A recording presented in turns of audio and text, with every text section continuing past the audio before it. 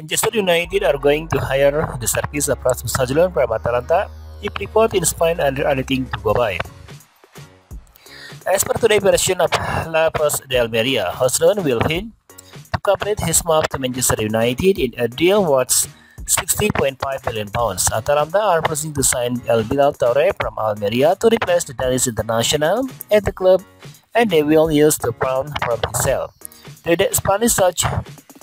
Spanish news such have mentioned that Bergamo side cannot sign to the proposal of Manchester United. You have a lot of cash and probably look to transfer the 20 years old forward for £60.5 million. It is said that Serie A side will fill their account with €70 million or £60.5 million and then hand over more than €20 million in La Liga club for Torre. We are ready now that Højlund has agreed to like the deal 7-8 times more than he currently earned to sign for Manchester United. So it will not come as any surprise to see the former Copenhagen player join Erik ten Hag before the transfer deadline and in over a month.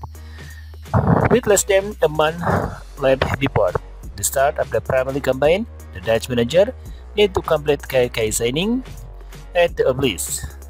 Manchester United are going to hire the service of Rasmus Højlund from Atalanta if report in Spain are anything to go by.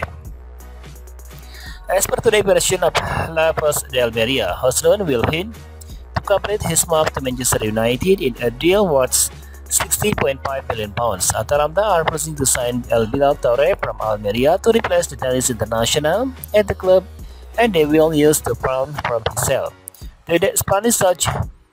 The Spanish news such have mentioned that Bergamo side cannot sign to the proposal of Manchester United. You have a lot of cash and probably look to transfer the 20 years old forward for £60.5 million. It is said that Serie A side will fill their account with €70 million or £60.5 million and